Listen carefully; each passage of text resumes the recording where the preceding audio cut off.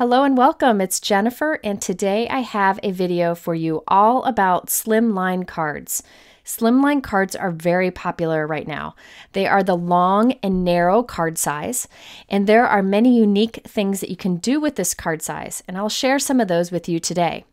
Now I know Slimline isn't a favorite of some people haven't even tried making them yet, but I assure you that there are some techniques today that would work for traditional card sizes too. I will say, however, if you've never made a Slimline card, I encourage you to do so for a couple reasons.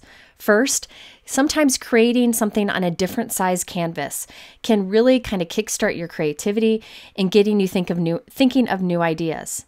A second reason, we all have letter size envelopes at home that work with Slimline, and it doesn't require any extra postage. Let's first talk about Slimline cards and the different sizes. I know a lot of people make different size Slimline cards, so I get a lot of questions. So I'm giving you the rundown here. But remember, anything that fits in a letter size envelope would be fine. There are no laws to what size you need to do. Let's first talk about the envelopes that you can use. The Slimline envelope size that I use the most, and I know many crafters do, is 4 1/8 by 9 1/2. This is a typical letter size envelope that you see bills being mailed in, and it's often referred to as size 10. Now, the Slimline envelopes that I use the most, these with the side flap there, I do have linked to a source below, and they come in lots of beautiful colors. But if you have a letter size envelope at home, you could definitely use that. No extra postage required if it's not too thick. Now, for this size, any card that is 4 inches by 9 inches or smaller will fit in beautifully. So that's what I traditionally do. So I wanted to be sure to share that option first. Now, a traditional Slimline envelope is the size of the yellow that you see here. It is 3 7/8 by 8 7/8 and is called a size 9. Here you can see in comparison to the big Slimline envelope that I just showed you that I usually use. I don't have any of the Slimline envelopes this size. I did just find a source, and I'll link that below. So I ordered some, but this yellow cardstock is cut to that Slimline envelope size. Now, the traditional Slimline card you would put in there is 3 5/8 by 8 5/8, but I find those measurements a little cumbersome to work with, so I like sticking with that basic 4 by 9 size. Okay, there is a third Slimline envelope that people are talking about lately, and that's this small one you see here. This is a mini Slimline envelope. Now, this is what my mom used to send letters in. It's a little bit smaller. It's good for a folded letter, but it is 3 5/8 by 6 1/2. And the card you would make for that is 3 1/2 by 6. I'll show you all the card sizes later. I will link to these envelopes below also. If you're scared to try a Slimline long big card, maybe try a mini. It might be a good step in the direction of going to a full Slimline. Okay, now let's talk about the note card sizes that go with those envelopes. The traditional Slimline size is 3 5/8 by 8 5/8. And I put the measurements there on how to make one. Now, this is kind of an awkward size, so many people round this to 3 1/2 by 8 1/2, and that works just fine. It still fits in the same envelope. I round up to 4 by 9. It really doesn't matter, just as long as it fits in whatever envelope you have. So this is what many of the dies and stamps and stencils that companies are designing for. They've designed for this size. However, you could definitely mat that on a bigger card size if you want. Here's how it fits into a traditional Slimline envelope. But again, I like to use those bigger envelopes so I have some wiggle room, and also so that I can have elements hang off the side of my card. I love to do that. So if I have a smaller card and in a bigger envelope, I have some room for that. Now, as I mentioned, that's kind of an awkward size to measure and score and cut. So this is what most people round it to. Most people round their Slimline to 3 1/2 by 8 1/2. That's why I call it a popular Slimline size.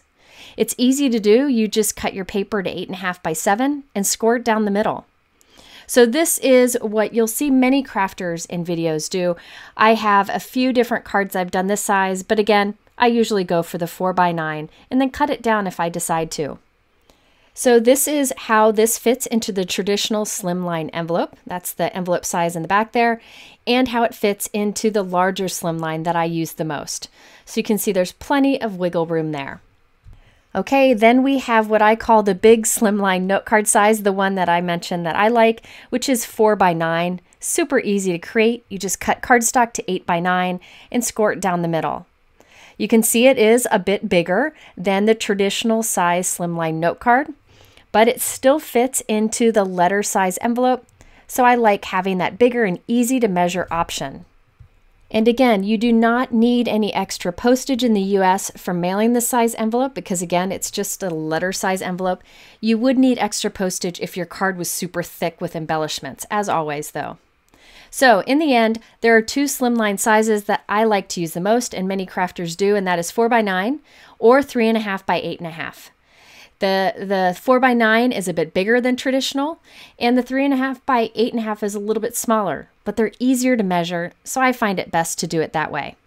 And finally, we have that mini Slimline that's becoming a little more popular now. I haven't done a video with the size, but I do plan to. It's 3.5 by 6 inches, and it fits in the envelope that I showed you earlier. And you can do this easy by creating a piece of cardstock that is 7 by 6 and scoring it down the middle. Here it is in comparison to a Slimline card. You can see it's much shorter. But keep in mind, you don't need a special envelope for a mini Slimline. You could just alter the regular Slimline envelope, cut off a little bit at the end, and retape that end shut, and you have a smaller envelope. No need to buy anything special if you don't want to. But there is the mini Slimline envelope, and it fits in it perfect. So I do link below to the different envelope options if you're looking for them, but again, use your letter size envelopes if you have some, because we all get to pay those bills, don't we? So I will mostly be using the 4x9 size today, but sometimes you'll see me trim it down, but that's usually the size I start with. And then I can cut it down if I want to, or if I wanted to make room for elements to hang off. I will say that all of the envelopes that I use for Slimline cards are the big Slimline cards that I showed you at the beginning of this video, and I'll link below to many different colors of that option. Okay, let's get started with some techniques. I know that many folks, including myself, have done Slimline card videos with just a traditional folded card in the Slimline size. But today I wanted to show you that you can get creative with the Slimline cards. You can make trifold, gatefold, bridge cards, lots of things. And I have several examples to show you. Let's get started with a basic trifold card design. I thought it would be good to show this so you can see what measurements work well for this. I also have some fun techniques and some cool new products meant for Slimline cards. Okay, so this is a new stamp set from Pinkfresh Studio called Floral Notes. You can see it is a narrow and long set, perfect for Slimline. What's really brilliant about this stamp set is you can also get the coordinating stencils. There are 3 layering stencils that make it easy to add color to the flowers in this image. You can use the stencils on their own, or with the stamp, or the stamp on its own. And there's also a coordinating die available. Off screen, I stamped that floral image twice with a dark gray ink from Pinkfresh Studios. I'll be using their inks today because the colors are just beautiful. So I'm lining up the first layering stencil with the flower, and I'm applying some pink ink over this. I'm using a blending tool from Altenew. You could use any blending tool that you want. I kind of choose a blending tool based on the size I'm filling.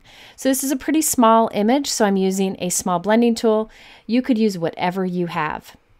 So you can see it's very easy to apply the ink heavier in the center and lighter on the edge, creating kind of a variation. That would be time consuming for me to do if I was coloring this with markers. So I find the stencils to be very helpful to me in creating cards quickly, adding color quickly. I also like that you can add things to it like a glitter paste over it, or you can press Versamark over this and then clear heat emboss. Stencils have a lot of opportunities to be creative. You'll also notice that I'm masking some of the openings off so that I can do a different color for each of the flowers along the stencil. I will then move the stencil over and do the same inking on the other floral arrangement. Then we can move on to the second stencil in the layering set. It doesn't matter which order you go in. One tip that I wanted to give you with this, when you are inking into small areas like this, I do recommend swirling your inking tool in both directions. That way you can get into the nooks and crannies up against the edge of the stencil openings a little bit better. If you want to apply your ink a little bit darker, you can always dab your inking tool instead of like moving it around. If you want to go lighter, first dab the excess ink off onto your work surface and then come to your paper, and you can have a lighter hand and apply less ink. This really makes it possible for you to get different looks with only one ink color. So for this, I used one pink, one peach, and one yellow. And of course, I did the same thing to the other arrangement. Then we can come in with the third stencil. This does the leaf area. For this, I used one green ink, but I tried to apply the ink a little bit heavier in some areas and lighter in others, just to create a little bit of interest in the final image. Again, that would take me a long time to do with markers, and I did come in with a darker green to add a little more depth here and there. Okay, so once I was done coloring both of those, I have the coordinating die to cut that out, and then I will have two pieces that I could put on two cards or bundle together for one card. I like how fast and easy it was to color both of those. Next, let's create our note card. So again, this is a tri-fold card, and I decided to make it a little bit more narrow, and you'll see why later. So I have created two note cards here. The final folded size is 3 3/4 inches by 9 inches for both of these. So I started with a piece of cardstock that is 7.5 inches by 9 inches, and I folded it down the center to create both of these. These two will fit together to create our tri-fold card design. So as I mentioned, I usually do 4 inches by 9 inches. This time it's just 1/4 of an inch narrower, and you'll see why in a moment. So these two are exactly the same, but I'm taking one of them right now to add some stenciling. This is the part that will show on the front of our card. For this, I'm using the new Pinkfresh Studio Double Chevron Layering Stencil Set. They've come out with a bunch of slimline sized layering stencils and regular stencils. These can be used on traditional cards too. These two stencils come together, and you can see there are many different ways that you can layer them to create a stenciled background. I'm just using one of the options today. Here I have one of those note cards that I showed you. Once again, it's 3 3/4 inches by 9. And I'm putting a pencil line at the halfway point. I'm doing this because I wanted to do a stenciling technique where the pattern looks like it's coming out from the center on each side. So I've taped down one of those Chevron stencils, and I have the Rocky Slope ink from Pinkfresh Studio. It's a light gray. And I'm using a larger Altenew ink blending tool. Now this is the same where it has the bristles, it's just bigger. Because I'm covering a bigger area, I like to use this. So I inked it up on one half of my card, and now I'm moving the stencil to line it up with the pencil line to ink up the other half. I'm putting a light amount down here, and I didn't want it to be too even. I wanted a little variation, so you'll see it's a little uneven here and there. I kind of like that look. It gives you a more playful look, I guess. It's not as perfect looking, which we're handmade, not Hallmark, so we don't want it to look perfect all the time. So there you can see the light inking that I have on the background here. I figured since my floral images were so bright and colorful, the gray would be fun in the background. Now I have the second in that layering stencil set. Many ways you could line this up, but what I decided to do was use it to create a thin line between our other thicker lines. So I taped that down, and I'm taking the stencil that I used before, and I'm covering up the part I already inked. That way I could block it off. As I mentioned, with these layering stencils, there are many ways you can use them. Now I'm using an inking tool to apply a darker gray ink over this area. And check out the results that you get. It's really cool. So be sure to try your layering stencils in different ways. You'll be surprised how many different ways you can use them. And then I, of course, will repeat that on the other half of the card. Okay, now for the floral arrangement on the front. When I was playing around with these, I noticed that these like kind of lock together really nicely to make a bigger arrangement. And it fits nicely across a slimline also. So this will go right across the front of the card. Now that we have all of our pieces ready, let's grab that other note card, the second one that we need for the tri-fold effect. What I like to do is put adhesive on the back of my main note card. This is the one that you saw me decorate. I've already added the flowers to it. Then I take my other note card and I put this inside of it. So I'm gluing the back in there, and this forms a tri-fold card. Very easy to do. And sometimes it's fun to do something a little unexpected and different, like this one. Okay, to finish off this card, I used 2 other stamp sets, and I thought I'd show you a closer look at these while we're at it. This is the Pinkfresh Studio Incredibly Grateful stamp set. I used the Grateful for Your Kindness, but I wanted to show you that beautiful frame and the other sentiments included.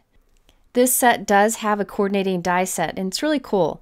The 2 dies are separate, so you can cut just the outside, or cut just the inside, or do both. It's nice to have options if you're doing different types of window cards or shaker cards. Then there are also coordinating stencils for this, again layering stencils that allow you to quickly add color to this image. Now I actually have colored this piece. You can see it here. I just wanted to show you the end result to give you an idea of the detailed color that you can get with these layering stencils. I didn't actually use this in today's video, but I'll save it for another video in the future.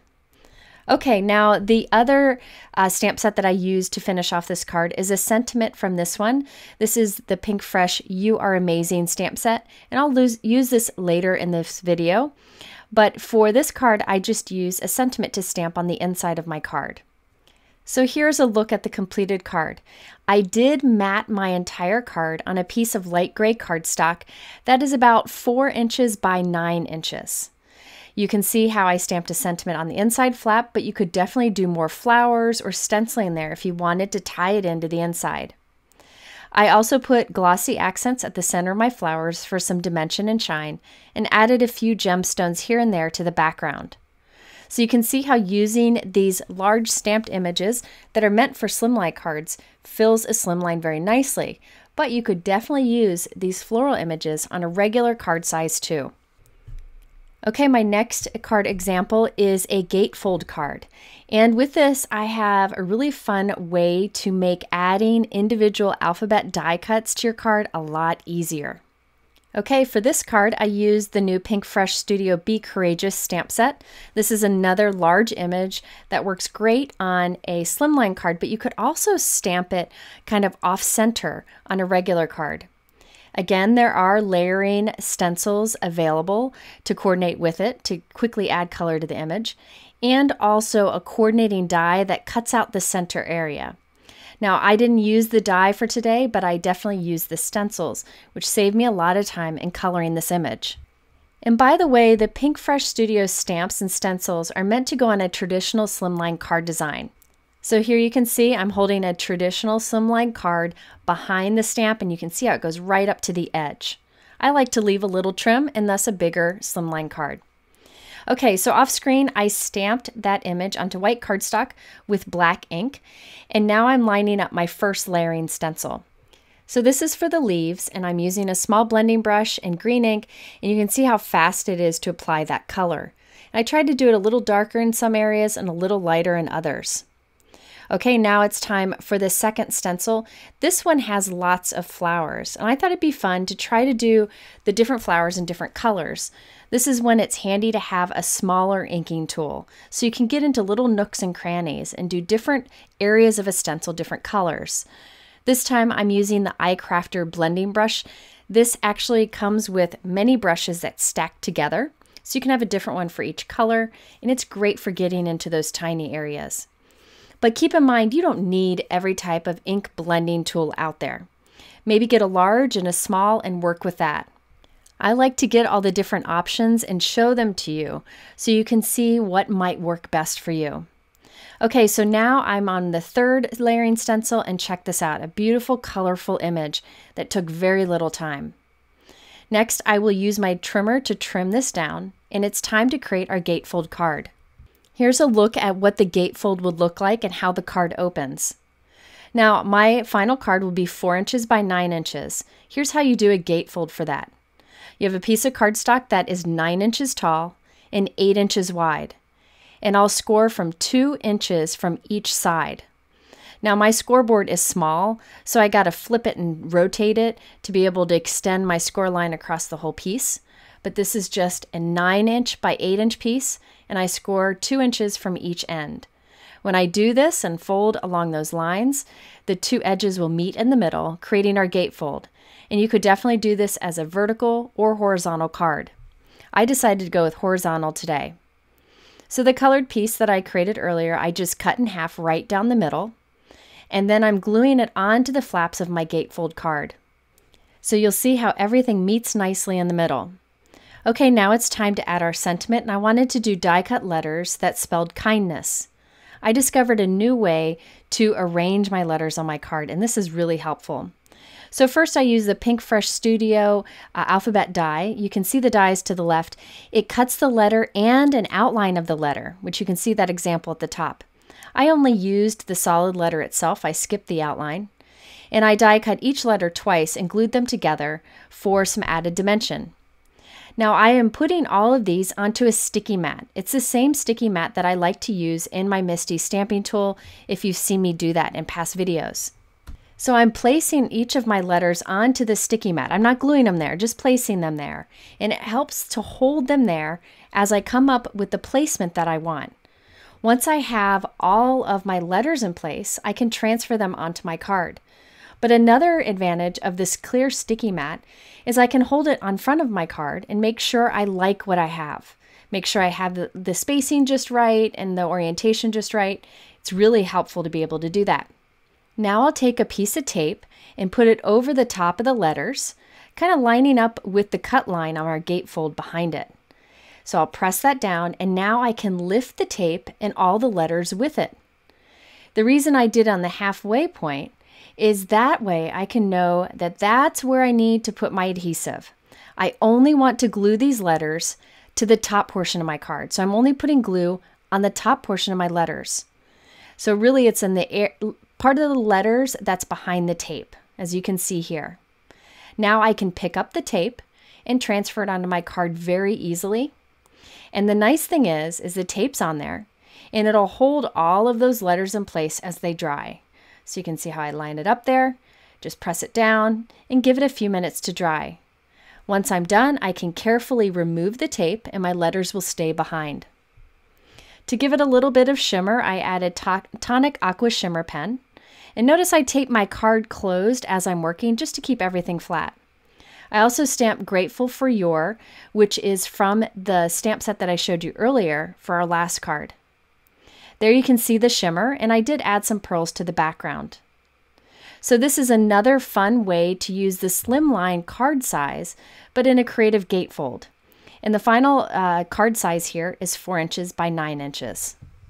Okay, let's do another gatefold, but this time the card opens sideways. I really like this version, and I plan to do more like this, and I hope you'll give it a try too. It's really a fun and easy one to do. Now for the background on this, I use the new Pinkfresh Studio You Are Amazing stamp set. Once again, this stamp set is large enough for a Slimline card, and it has layering stencils available for it.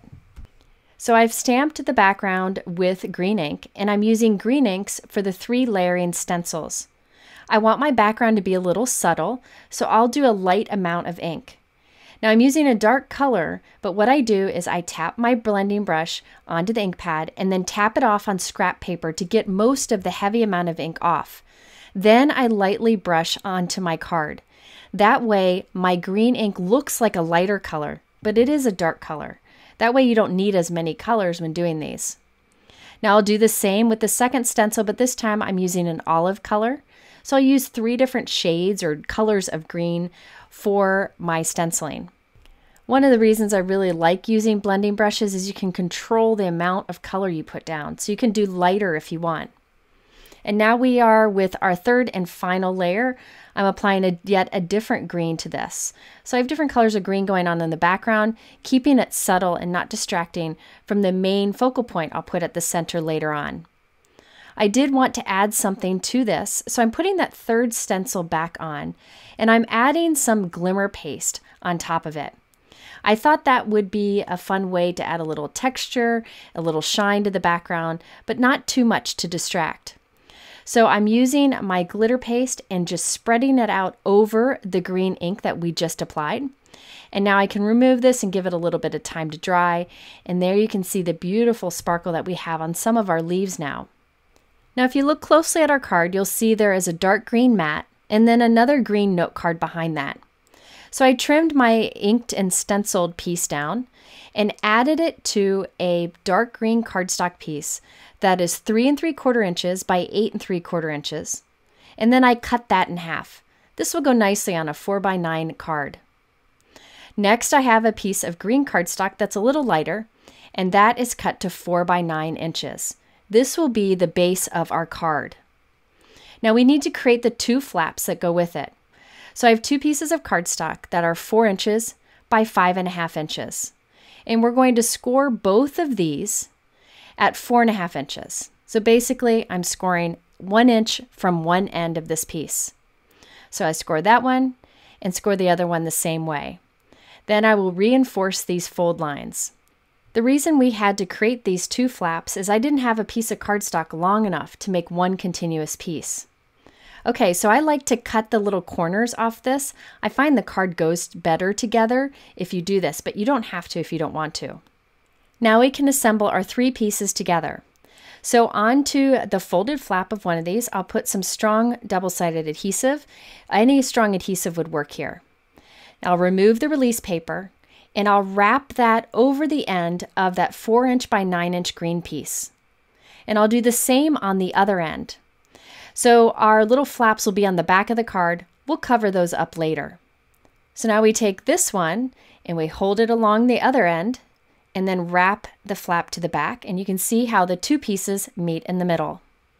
Now I have our inked pieces that we already matted with the dark cardstock. I'll glue one onto one flap and the other half onto the other flap, and they meet in the middle also. Now there are those 2 flaps on the back. You could leave them as is, but I decided to cover them up. So I cut another piece of green cardstock that is 4 inches by 9 inches and glued it to the back. Gives it a nice finished look, and also it makes it a little bit stronger since it's such a long card. Now for the center of the card, I use the Pinkfresh Studio Merry and Bright frame stamp set and coordinating die set. I love the images in here, and I love that the coordinating dies cut out the sentiments too, right up against the letters. So I die cut an oval from green cardstock, and then I have the oval stamp. I'm using my sticky mat once again in my Misty stamping tool to hold the oval as I stamp on it.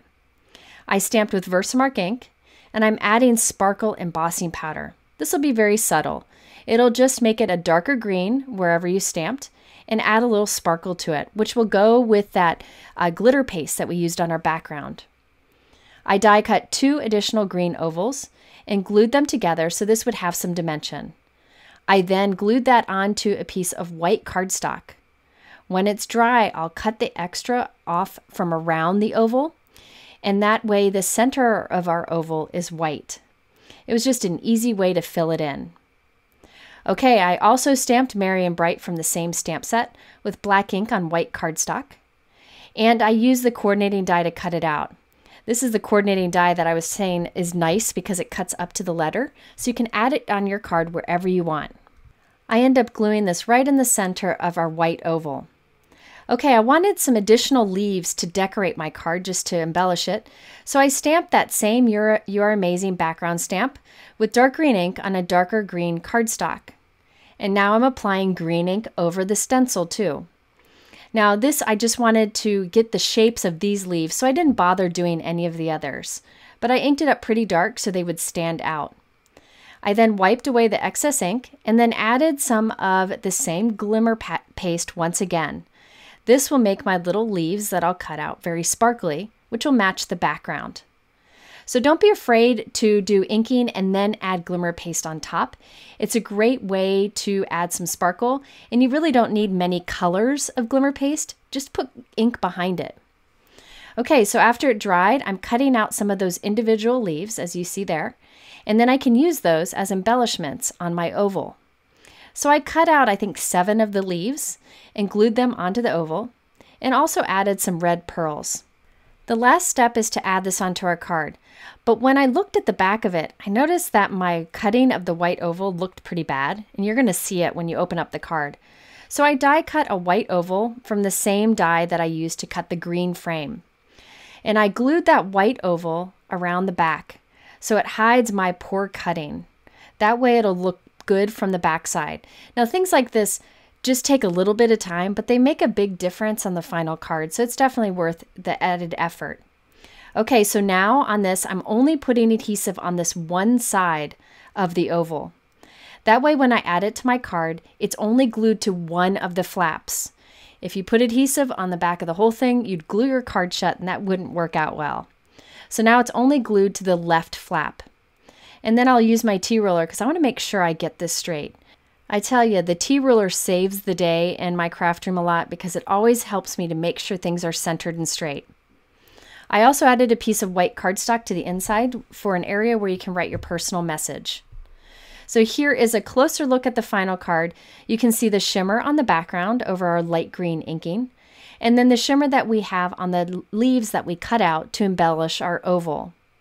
So this kind of gatefold that opens to the sides is also a fun way to make your slimline cards even more interesting. Remember, I did specific card dimensions for you today, but you could make this whatever size you want. Anything smaller than 4 by 9 will fit into that envelope, so the sky is the limit on what you create. Before I go, I wanted to show you a few more things. I showed you trifold and gatefold cards today. Another fun thing that you can do with a slimline size is a bridge card. I didn't have time to do it in today's video, but I have done this card in a video in the past, and I'll link to it here. So it is a traditional bridge card, but in a slimline size. Definitely something fun to try. Again, I'll link it here for you to check out. Before we go, I also wanted to show you a few of the other interesting products that Pinkfresh Studio came out with in this release. The reason is they are all designed to go with slimline cards, and that's what this video is all about, so I wanted to show you a few more of them. I'm not showing all of them, just a few, so be sure to check out the rest in my links below. But here we have a layering stencil that is Argyle. And watch as I change the different positions on this. You can see all the fun ways you can layer these together to get different looks. This is definitely my favorite of the layering sets, and I wish I would have had time to use it in today's video. Here's another. This is the simple plaid, and you can see there are many ways to arrange it. I think the reason I'm really excited about these layering stencils and also the stencils that coordinate with the stamps like I showed you earlier, the reason I'm excited about these stencils is because the price point of them is better than most craft products. Which is always a relief. And also you can use them in so many more ways. You can use things like glimmer paste on them. You can ink with them. You can make an impression on cardstock using your die cut machine. So I'll go through some more techniques that you can do with layering stencils in future videos. I really think it's a great addition to our craft collection. Okay, if you are interested in anything I talked about today, I do have them linked below my YouTube description. And all those dimensions that I gave you earlier, I have it all written up on my blog, which I will link to here. And that way you can print it and save it at your craft desk if that helps. In the middle here, I have a couple other videos, including some slimline ideas.